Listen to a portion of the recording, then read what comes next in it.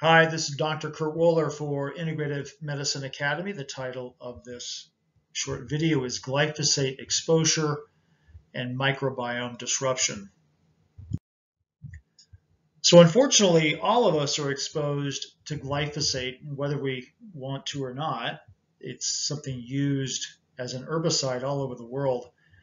Now, we can avoid it ourselves for the most part if we don't use it on, let's say, our own lawn or buy food like GMO food, try to buy organic.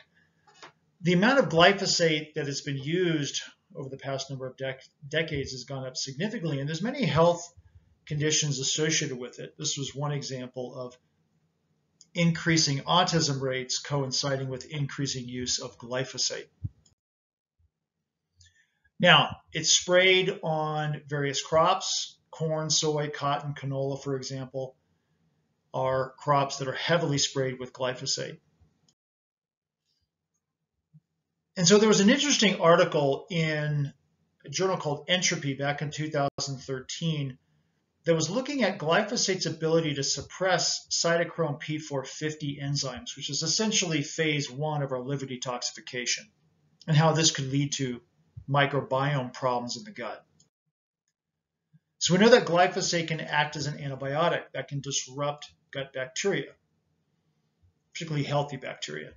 It can disrupt the liver enzymes, which would impair bile flow and vitamin D absorption. It can damage red blood cells, leading to anemia. They've even seen low-grade encephalopathy linked to chronic glyphosate exposure.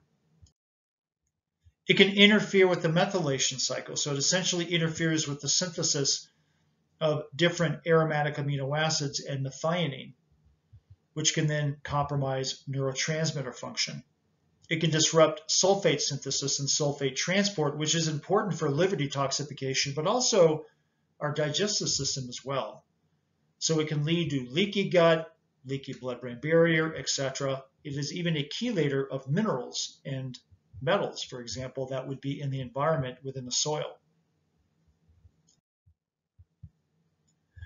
So as I mentioned before, it is an active ingredient used as a popular herbicide around the world. Again, sprayed on certain crops like corn, soy. One of the other things it does is it inhibits an enzyme called EPSP synthase, which is needed by plants to grow. So EPSP synthase inhibits the formation of this chemical called 5-enol-pyruvyl shikimate 3-phosphate. And this chemical becomes charismatic acid, which then goes off to become or incorporate into tyrosine, phenylalanine metabolism, as well as tryptophan metabolism in plants. So if we inhibit it upstream, we inhibit the shikimate chemical, we inhibit charismatic acid, and then eventually we inhibit downstream tyrosine, phenylalanine, and tryptophan.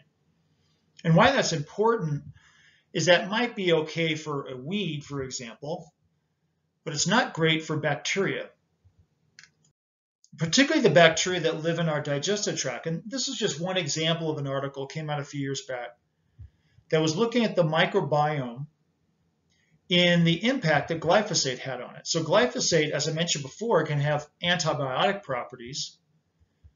So it can disrupt the microbiome, causing a tip or a shift in the ratio between beneficial and harmful bacteria. So what they're finding is an increased proliferation of pathogenic bacteria like Salmonella, Clostridium bacteria, even Clostridium botulinum becoming resistant.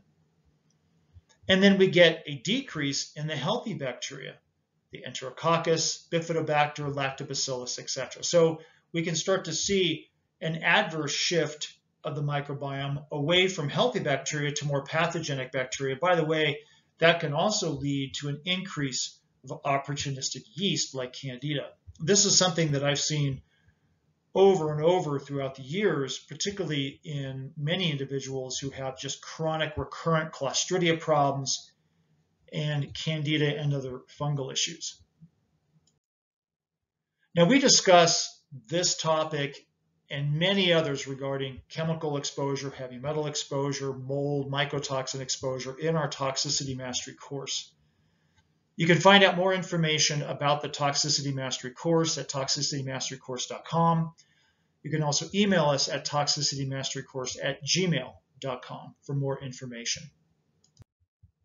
If you are a healthcare practitioner who is working in the world of integrative and functional medicine and you would like to interact with us directly, we have a membership website for healthcare practitioners called Functional Medicine Clinical Rounds, where you can schedule one-on-one consults with us for lab reviews, clinical troubleshooting, case analysis.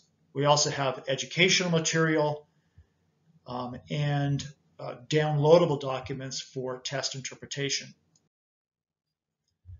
So you can book a consult with us through the website. You can also post questions to us on an ongoing basis through the forum, the member forum within the website as well. I mentioned there are test interpretation documents, what are called clinical rounds data sheets. These can be specific markers on a test. Sometimes these are clinical pearls, looking at a wide variety of integrative and functional medicine tests and concepts. These are all downloadable as one-page PDFs, all accessible through the membership of functionalmedicineclinicalrounds.com.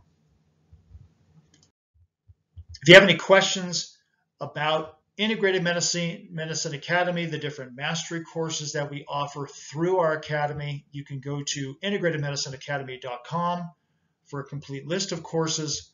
You can also email us at integrativemedicineacademy@gmail.com. I'm Dr. Kurt Wohler for Integrative Medicine Academy. Thank you.